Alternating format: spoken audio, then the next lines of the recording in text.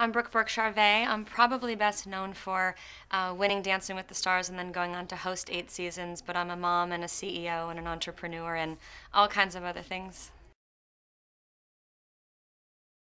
Well, this season of Celebrity Apprentice is really special because I think there's a freshness to it. I'm excited to work with Mr. Arnold Schwarzenegger. That's so excited. The Terminator, it's crazy. But I think it breathes new life into a show that's one of Mark Burnett's, iconic brands. And I'm looking forward to the cerebral challenge of the show. I think we have a powerhouse cast this season, like tons of athletes, strong, powerful women, a lot of mothers, a lot of brilliant minds, and it's game on. Game on today. It's an interesting lineup this season. I met the cast briefly last night, so I haven't had a chance to really size everyone up yet, but I'm surprised at how many athletes, and I know from my own, reality experience, history shows that the athletes really know how to perform. They're clutch under pressure. History would also say on this particular show they haven't always done well. So it's kind of an interesting colorful cast this season. I'm trying to make this competition not about everybody else, but really about myself and my focus on my charity.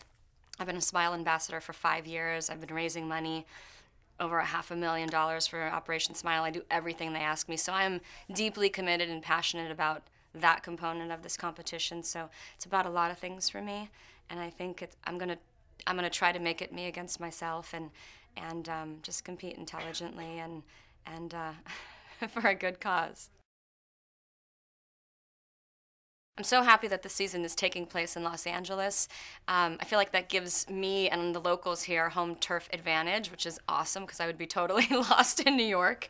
But I also think it poses some challenges for production. It's a whole new show. Mr. Schwarzenegger is on board, new turf, but I'm really happy because I know LA like the back of my hand, and this is home sweet home for me, so I'm very happy that it's here. We have no idea what to expect this season. Having Arnold Schwarzenegger as chairman of the board, nobody has seen him in that space before. We know that he's a brilliant businessman. We know that he's self-made. We know that he's the epitome of the American dream, that he started from nothing as a real estate mogul, was Mr. Universe, and then went on to serve 2 terms as our governor. So he brings a lot of different elements. Nobody knows what to expect running the boardroom, or what that catchphrase is going to be, by the way. We're all like dying as a cast to figure out what he's going to say. I'm excited. I'm excited to work with him, and I think it's a great platform for all of us. We were all wondering what the tasks are going to be like this season. Having so many athletes on board, I wonder if there's going to be some physical components that would make sense. We know that branding and marketing is a big part of the show, and of course fundraising. I don't know if we're going to be performing or writing commercials or doing silly skits or masterminding the concept of different brands. I don't even know what to expect, and that's the one scary element of the show, is the element of uncertainty. Like, there's no planning, there's no preparing, we have no idea what we're getting ourselves into, and strategy is a big part of it, so we have no idea. What do I bring to the table? Well, I hope integrity. I hope that I can compete intelligently and fight fairly. And I've always been a businesswoman. I launched my first company with an online business. I'm the CEO of Modern Mom. I have multiple corporate partnerships, so I fully understand the concept of marketing and branding.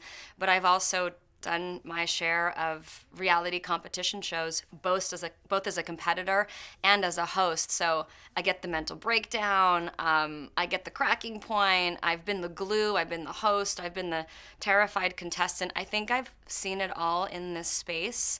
So I'm excited about that, and I feel like I hopefully have a pretty good concept of what it takes to stay focused and not lose yourself in the drama and the stress and the fear, and not to let a competition consume you. At the end of the day, I'm so passionate about my charity that this for me is a huge opportunity to raise a lot of money. So I plan to make it about the kids of Operation Smile rather than myself, and just to try to bring some integrity to the whole process.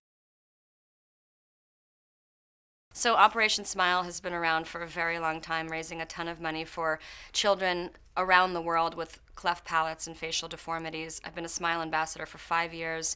I host their galas, I do their PSAs, I've been in the medical field. I really hold on to that vision of taking a child, a baby in my arms through the OR and watching their lives transformed. So I've been on board spreading awareness and raising funds, and it's an amazing organization. And I think one of the most powerful things about Operation Smile is there's a solution. They're not trying to figure it out. The doctors are in place, and they're just needing to raise funds. And it's a life-changing experience with too many children who have that right, to live a normal life. And we know how infectious a smile is. So very, very powerful organization. And I'm a lifer. So for me, this is a great opportunity to just continue my commitment to them.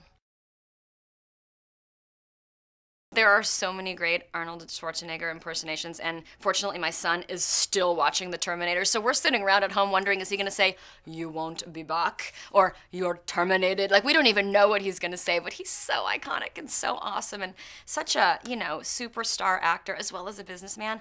I don't know, "Hasta la vista, baby." Like, we don't even know what he's going to say. And hopefully I'll never hear it.